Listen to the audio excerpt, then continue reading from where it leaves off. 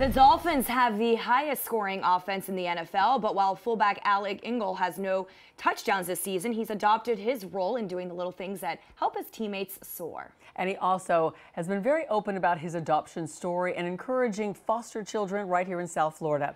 As Local 10's Eric Yutzi shows us, whether he's on the field or in the community, he is worth his weight in gold.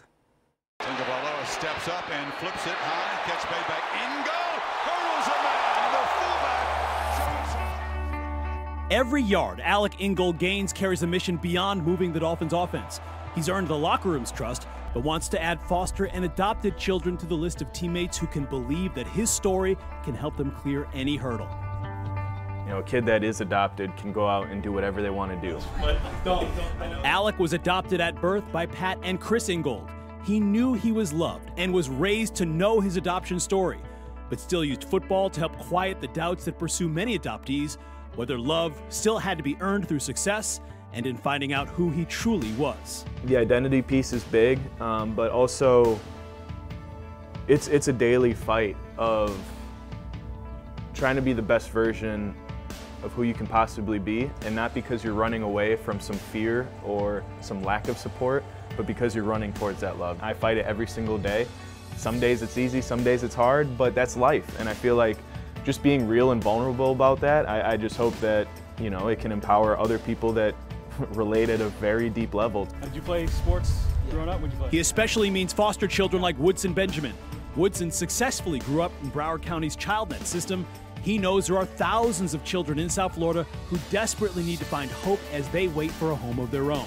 And maybe potential parents who just need a nudge across the foster care or adoption goal line.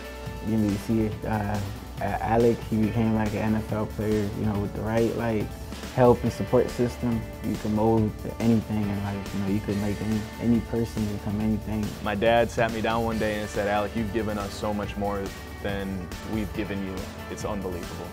And I feel like that was the testament.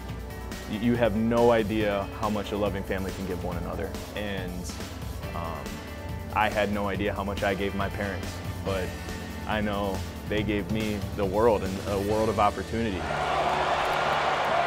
Ingold's moments come any given Sunday, where he has helped revive the fullback position in playing a key part in the NFL's best offense. I make sure the catching guys can catch and run. I make sure the throwing guy can throw the ball with as much time as needed. I need to make sure the running guy has an extra blade of grass to run. And it's like, you're really just trying to help the people that you're around and serving them and helping them be the best versions of themselves. And it's like, okay, that does kind of sound like the same thing as this community work with ChildNet. Like it's all the same, which is crazy, but that's how you live a purposeful life. These are the cleats we wore, so ChildNet was the foundation. He recently wore these ChildNet cleats on the field, but Ingold knows he hasn't quite stepped into the shoes of these foster children, but he is walking proof that they are worthy no matter their story.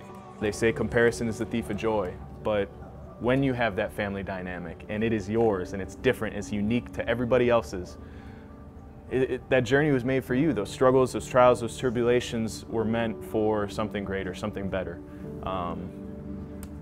That's a beautiful thing. No matter the biological family connections, Alex certainly knows something about team chemistry. He was chosen by the Dolphins as the Walter Payton NFL Man of the Year nominee for the Ingold Family Foundation's work here in South Florida. It's actually the second time in his career he's been recognized as one of the most charitable players in the NFL. The award winner will be announced in the week leading up to the Super Bowl in February. I'm Eric Yutzi for Local 10 News. Oh, what a great story. I mean, amazing. And it's just a story we really wouldn't know about without kind of getting this exposure. And that's why it's so important to tell stories like that. So incredible. Congratulations.